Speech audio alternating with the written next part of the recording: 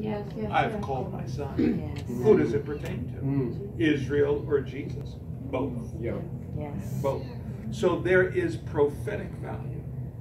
And when you were talking about the numbers and John chapter 11, and Lazarus was a real man who Jesus loved, oftentimes resorted at their table in Bethany. Martha, Mary, Lord, he whom thou lovest is sick. How many times was he at the table, sharing in the disciples with all kinds of joy? Oh, Mary, you should have seen the leper that was cleansed. You should have heard the Master today as he spoke about the kingdom of God. I would have loved to be at that table. Lazarus was there, and they hosted Jesus. That was the house he would go to when he went to Bethany. And so Lazarus was a real man that really died.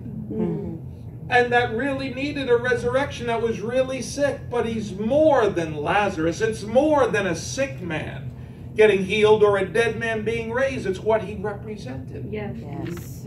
All the miracles of Jesus have prophetic significance. In fact, John put it this way: all the books in all the world could not record all that Jesus said and did. Amen. How many know he was busy about his Father's business? Yes. Glory. And yet recorded for all posterity is about 30 miracles.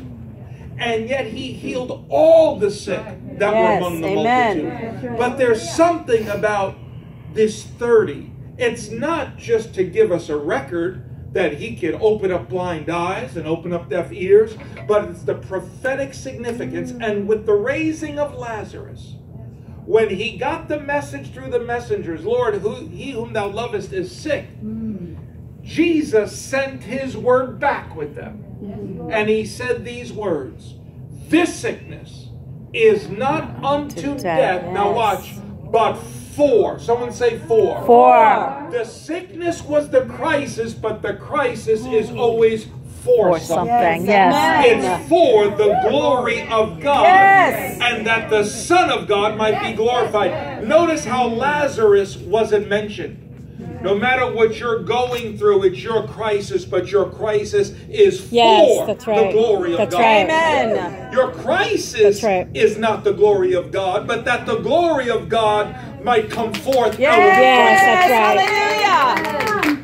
And oftentimes we set ourselves up for the enemy's devices because we see ourselves in the middle, that it's all about us. It's not about us. It's about the glory of God. Amen.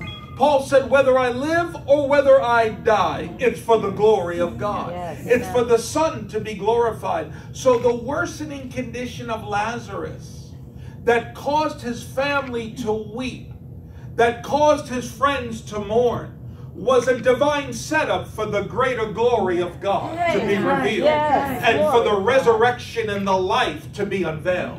Hallelujah. If Jesus would have healed Lazarus, he would have been another sick man healed by the healer. But the very death of Lazarus served as an opportunity to unveil another dimension of Christ, that he is the resurrection and the life. And so I want to encourage you that whatever your crisis is, it is for the opportunity for God to unveil another aspect of his glory. How do we pray in a crisis? It is not, Lord, get me out. It is, Lord, reveal yourself. Can you say amen? Amen. Yes.